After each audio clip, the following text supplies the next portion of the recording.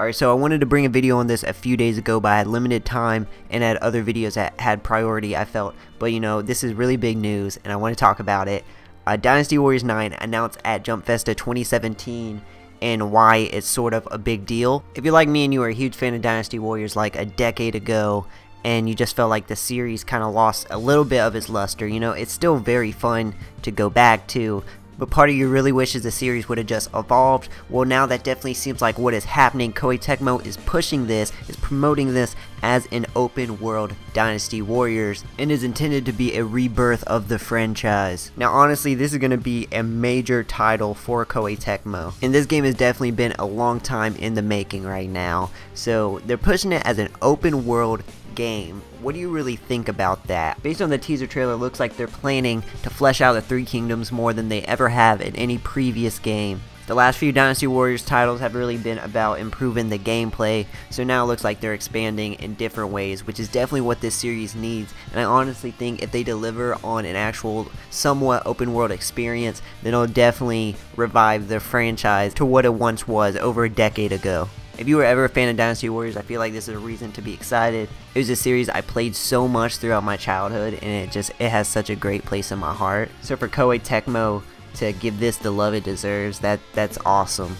And there will be new playable characters for this Dynasty Warriors. Confirmed as of right now is Joe Kong, who will be in the upcoming Musou Stars as well. He was a general of the Yellow Turbans who later pledged his loyalty to Guan Yu, and he's completely fictional. And taking a look at all of the concept art, you see how many things, how many different locations they're actually planning.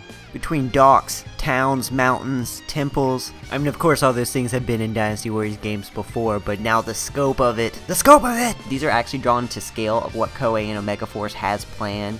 Then this game is going to be absolutely insane. I'm not sure what changes they're actually making to the gameplay field or to the actual gameplay. I honestly think for the most part it's going to be the same that we've all come to know and love. I believe the open world will act more like a hub almost in between the battles. Now what's really important here is what happens in between battles. See, that's one thing that Dynasty Warriors really has needed to work on, in my opinion.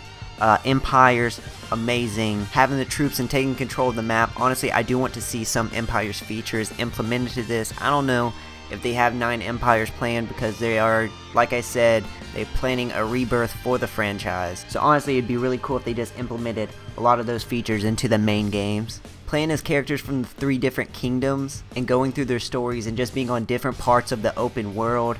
Traveling, maybe getting to travel by boat. I'm trying not to have too high expectations, but I definitely think there is a lot they can do. They've been experimenting a little bit with Dynasty Warriors with literally every single title they release, but this one is the most ambitious one yet. And honestly, since it's open world, we need to have other things to do in it. We need to honestly have side missions, side battles. If there's one thing I can try to call for sure, is that we are getting the best story we've gotten.